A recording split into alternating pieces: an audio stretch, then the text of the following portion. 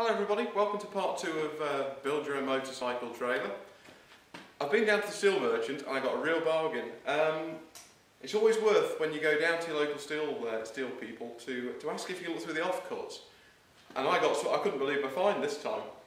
I got this C-section here, which we're going to use. I've got another piece over there too. So I've got two 2-metre lengths of this C-section, and I've got a few offcuts of 40mm box. It was all for 30 quid, it was brilliant. The C-section we're using is actually an offcut that they had. I think it was a mistake they'd made. They guillotined up some 1/4-inch plate and put a curve in it, and it was no good for them, so the full 4-metre length was laying outside. So they cut it in half for me, and here it is. It's going to be fantastic for this job, I think. The first job we're going to have to do is mark out where it needs to go, which is it's pretty central where it is now. I've just had a quick look at it before the video. And then what we've got to do, because this is a galvanised trailer, is clean off all the galvanising, because you can't weld through it. It's terrible. I've just put, I did a quick video before this one, how to weld to galvanised steel. Really worth a watch. So I guess the next thing we've got to do then is mark out where the welding is going to take place, clean it back with a Linischen disc or a wire brush or something like that in the angle grinder. Clean up the mild steel, the 1/4-inch plate here, and then weld it down. That's going to be the first part, so then technically it could be used. Let's get on with it.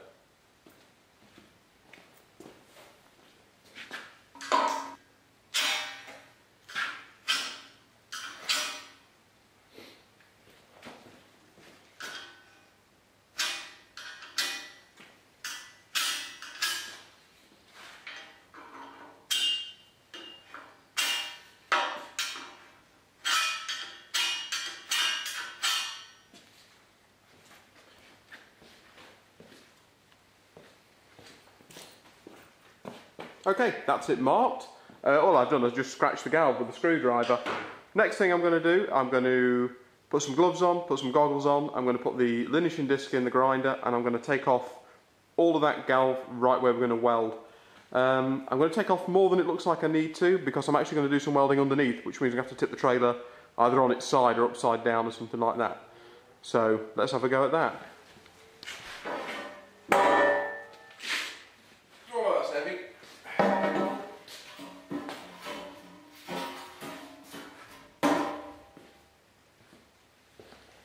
Well, I guess we can start at the front.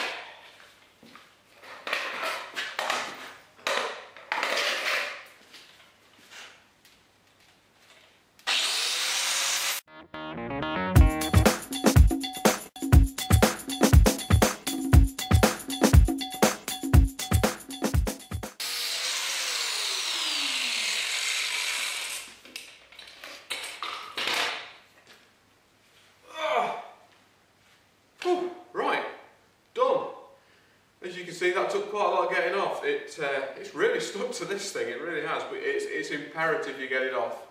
I'm convinced when I'm doing some welding to this now, I'm still going to find a bit and it's going to annoy me.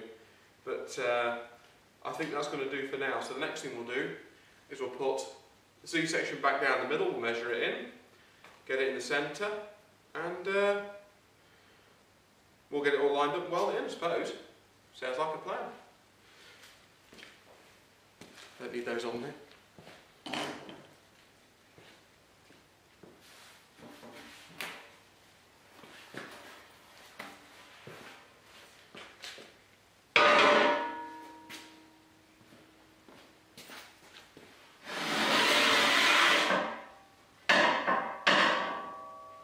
That doesn't actually balance there, but we can put a clamp on it.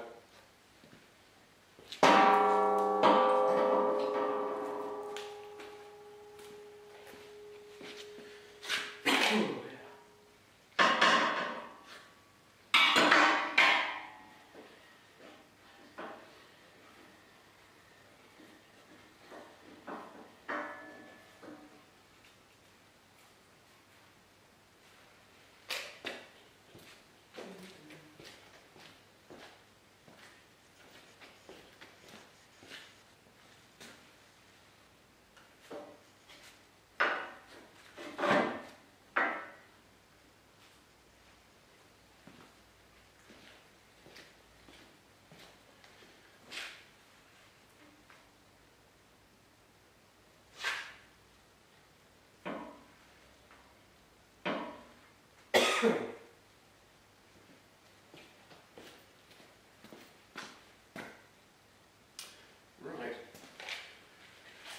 Let's see what we've got. If I remember right, that's 220 to there.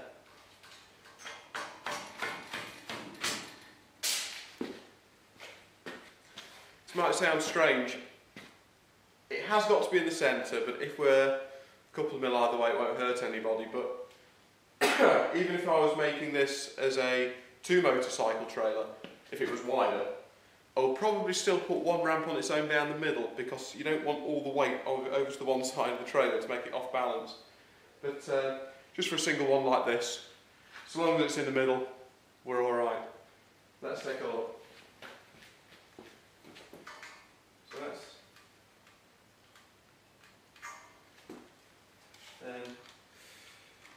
just get that there.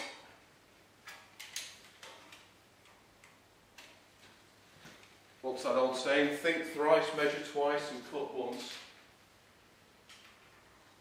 Okay. This one's just come this way a touch.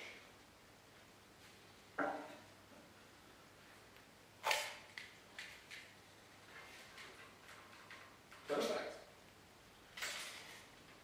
We are in the middle. That's actually cracked on. So, as you can see there, get out of the way of the camera, the axle and this back cross member are level, but the one at the front steps up. It's absolutely fine. I'll just run a weld around it, and there's going to be something on that end anyway for like a wheel clamp to hold the bike in place. So the next thing we're going to do is fire up the MIG plant, and well, I guess we're going to see if we've got all the galv off. Right, let's do it.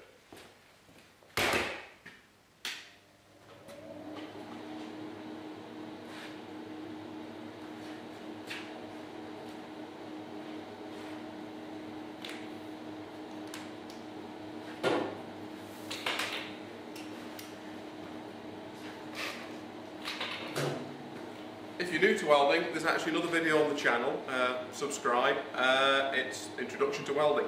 We're going to be MIG welding this. All the details in how to go on with it, all the little ins and outs, all on the welding video, so I'm not going to dwell on it too much now. I'm just going to start, so let's have a go at it. What I'm going to do first, I'm going to put a tack in all 4 corners. The purpose of that is to stop the whole thing moving around as I'm welding, because the heat will actually pull the job left and right. So the first one's going to be in this corner.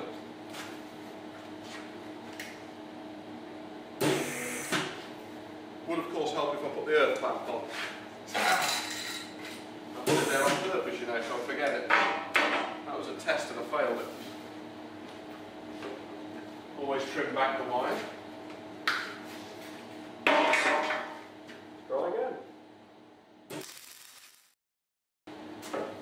So I've got 2 at that end. I've got a clamp there, so all I'm going to do, I'm going to run a weld into here and see what it looks like. First things first, I'm going to clean the end of the nozzle out. Stop it. Any splatter that's in there, let's get rid of it. This galv, if you haven't got it all off, it does tend to really blow back at you. It's not very nice stuff at all if you have to do any work to it. Let's try it.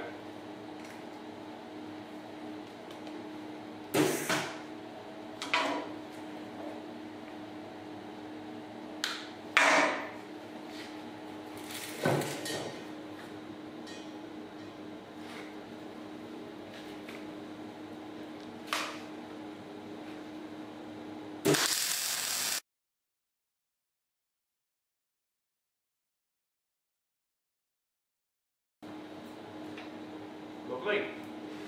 I think what I'm going to do, because there's quite a big radius around here, I'm actually going to run another weld straight over the top of that to bring it out. If you're using a bigger machine, it won't be a problem, but this is only a small machine, so it's no problem at all. We'll just go over the top of it again. Just make sure, well, we've definitely got it. I'm not about it coming off, but we're here, so we may as well do it.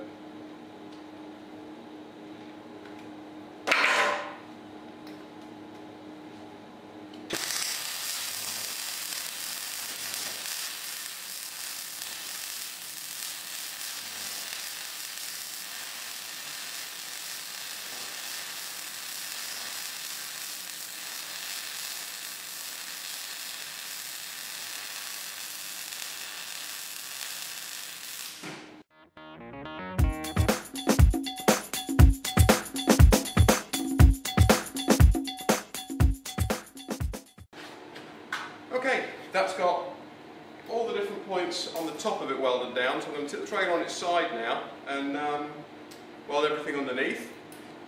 Make sure we're nice and strong. There were a few places actually there where, even though all that time was spent grinding off the galv, I was still finding it. So it just goes to show you really got to, you know, do it, try again. You've got to really get it off. It takes a while. So I'm going to tip it to the side now. Still not very heavy, which I don't think it is. It should just be a case of doing that without ruining the door. Perfect.